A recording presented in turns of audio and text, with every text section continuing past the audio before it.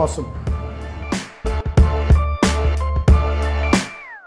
This magazine is very, very close to my heart because it speaks the true sense of what one wants to speak. It speaks your soul, it speaks an educator's soul.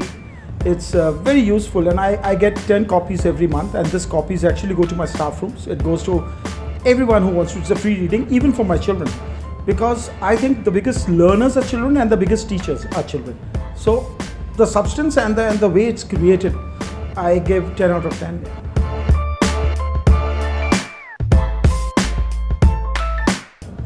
Most appropriate and most relevant.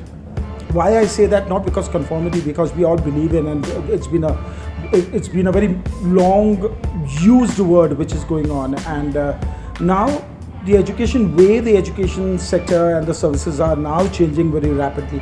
I think we really need to be looking towards its sustainability, because not only are we evolving education, not only are we carrying everyone, we are hand-holding everyone and progressing. And that's what the deliberations which are going on in the conference here, I think they are so useful, and I feel sorry for the people who have not attended, because I know there are many conferences happening all over the country and all over the world, but I particularly feel this, what if they've not attended, I can only term them as the losers.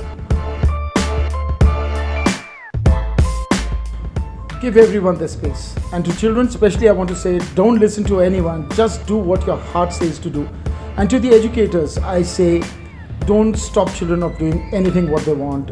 Give them the complete freedom, give them a complete space. Don't put barriers, don't put frameworks. Let them have a complete independence of doing whatever they want. Because if we start putting the taboos on them, and we start putting the restrictions, we'll never let their creative mind come up. So I think my tagline would be #freedom.